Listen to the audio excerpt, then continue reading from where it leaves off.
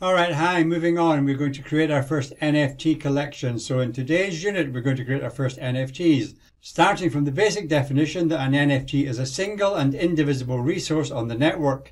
In order not to be trivial, we're going to create a ticket vending machine for a movie theatre. The idea is that by instantiating the NFT blueprint, we will pre-create a series of NFTs that will give access to a numbered seat in a movie theatre. And then we will sell them. So we're going to make some tickets, which are the NFTs, and we're going to sell them. All right, let's get cracking. First, let's set everything up. New package, so Scrypto new package, and we'll call it NFT tickets. Jump into it.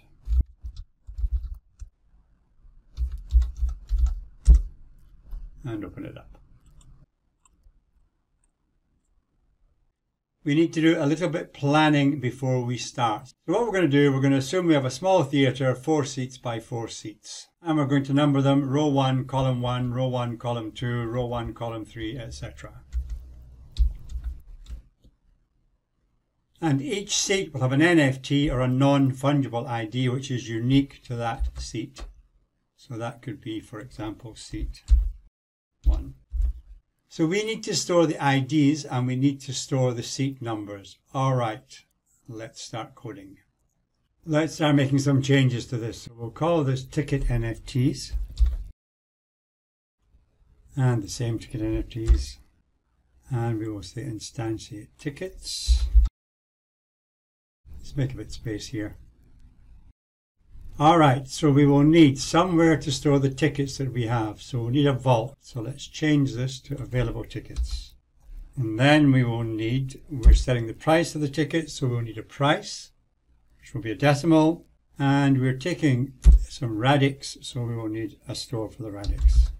And then go into self, then this will become available tickets. Then we have to set the ticket price, so we have to do something first. Up here we have to say price. So we can input the price and that will be a decimal. And then the ticket price will be the price that we set. And then we need to create an XRD store, which will be a new vault for the RADX tokens.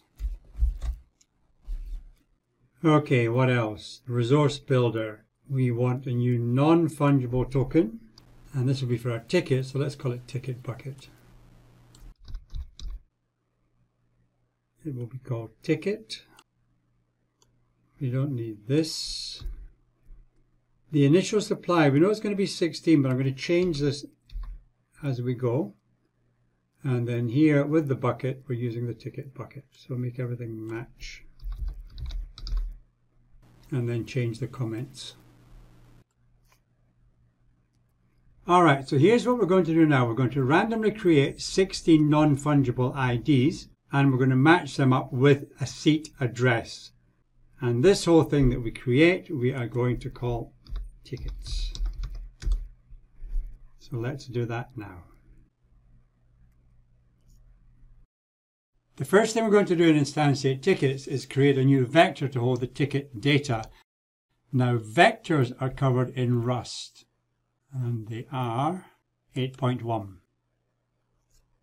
And it says here, storing lists of values with vectors. Well, that's what we're doing. We're storing a list of non-fungible IDs and seat numbers. So the first collection type we'll look at is vect, also known as a vector.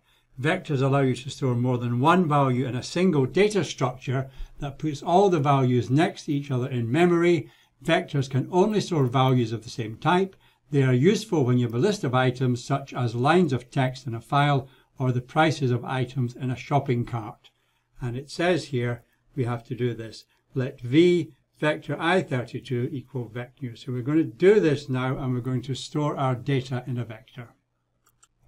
So in here, let, it has to be mutable. We'll call it tickets, and it's going to be equal to a new vector.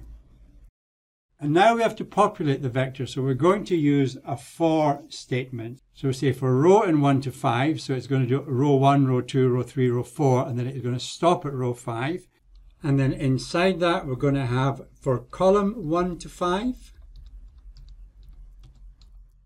Then into our tickets vector, we are going to push the data. So the first thing we need is the non-fungible ID. And the non-fungible IDs are going to be random. And then along with the non-fungible ID, we're going to have the ticket. And the ticket will basically have the row and a column. And then close this off.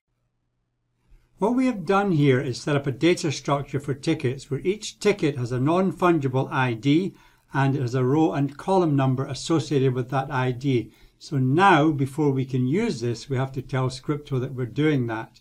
So let's have a look at Rust. So in Rust learn, and in the standard library, it has an attribute called derive. And then if we look in here, and then the reference, and the Rust reference says the derive attribute allows new items to be automatically generated for data structures. So we need to do that. And now if you look at the Scrypto crate in Rust and type in non-fungible data, which is what we're working with, we find this derive code that describes a non-fungible data structure. So we need to use this example amended for our needs. Let's do that now. So in here I'm going to tell it to derive a non-fungible data structure, and that structure is this ticket with a row and a column. So in here we have ticket, and in the ticket we've got a row and a column which are both unsigned 32-bit integers. And now is probably a good place to check what we have actually done. So let's check for any typos or errors. Red, expected in, oh yeah, for row in 1 to 5. And then here we're getting another error. This function takes one argument, but two arguments were supplied. The two arguments are non-fungible ID and ticket. So if we put these in brackets, then we're only pushing one argument, which will then solve the problem. And here it is 16 tickets, but we have to put in here tickets, so it includes everything we have included in our variable tickets. And this method here is from the old Hello World program, so we're not using that. All right, we are good to go. So let's have a look at this and see what we have actually done. All right, so do the usual, create a new account, publish it, grab the package address, instantiate the function, and grab the component address. And let's have a look at the component. So you can see here we have created 16 non-fungible IDs and 16 associated seat numbers. So this one is seat 31, 32, 41, etc. So we have our NFTs for the seat tickets in place. All right, so the next thing to do is to create the method to sell them, and I'm actually going to use the read temperature method from the advanced temperature and amend it. So let's call this buy a ticket, or buy ticket. And it will be a mutable reference to self, the mutable payment, which is a bucket, and then assert temperature table contains. So we're going to change this here, and in here we're going to make sure that there are tickets available. So we have to assert that the amount of available tickets is bigger than or equal to 1. I'll show you a reference why I'm doing it this way in a second. And if it is, we continue, and if it isn't, we say, sorry, the city code you entered isn't valid. We say, sorry, sold out. And if it is, we have to check, so we assert that the amount of the payment is bigger than or equal to the ticket price. And if it is, we continue, and if it isn't, we say, sorry, insufficient fee. And then we have to take the ticket price from the amount of the payment and stick it in the XRD store. Almost there. We don't need any of this. And one other thing we have to do is we've sold a ticket, so we need to take one from the available tickets. So let ticket equal self.available tickets and take one. We're not doing anything with the temperature, nor with this. But what we have to do, because we have changed the available tickets, we have to return that. So it's usable by the main program, and we have to return anything that is left from the payment. So here we're returning a ticket and a payment, both buckets, but here we've only got one bucket, so we need to return another bucket here. Now, if we look at this here, I've got decimal 1. If I put the number 1 in here, I'm going to get an error. and the error says it's mismatched types. It's expecting a struct scripto math decimal and it found an integer.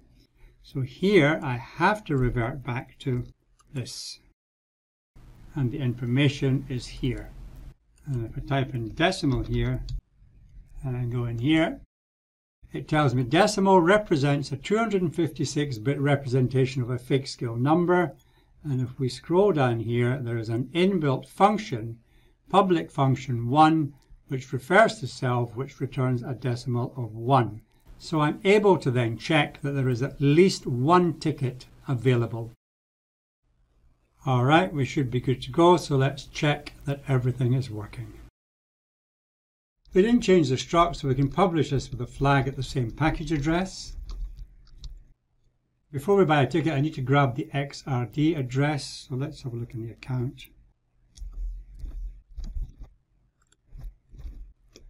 Now let's buy a ticket. Call the method from the component, buy ticket, it's 30 XRD. And it says it was a success, so we should now have one ticket in our account. Let's have a look. Which I have here. I've got row 3, column 1. And if you look at the component, it has gone down to 15 and it's taken 30 RADX. All right, let's create a new account for a new user and have the new user buy a ticket.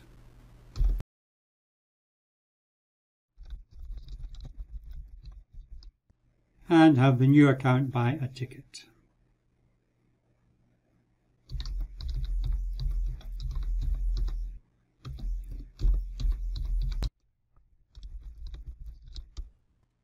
And 30 RADX has been taken from the new account. We now have one ticket, which is seat number row 3, column 3.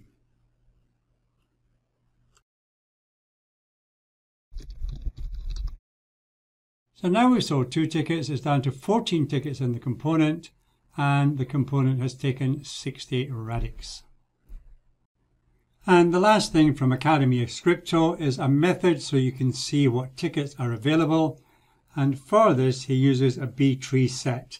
I'm not going to get into this technically, but it simply said it's actually like a vector, but it doesn't allow duplicate values. Now let's see how to use this. So here we're going to create a method called available tickets. It's a mutable reference to self, and we will look at the available tickets in self, and we will grab the non-fungible IDs that are available, and then we will return that using a B-tree set with non-fungible ID data. Okay, we are now good to go. And again, we're going to publish this using the flag, and then we will have a look and see which IDs are available. And then call the method, and there's no arguments. And it gives us a not very tidy list of all the tickets that are available. Hope that was useful. Thank you for watching and see you on the next one.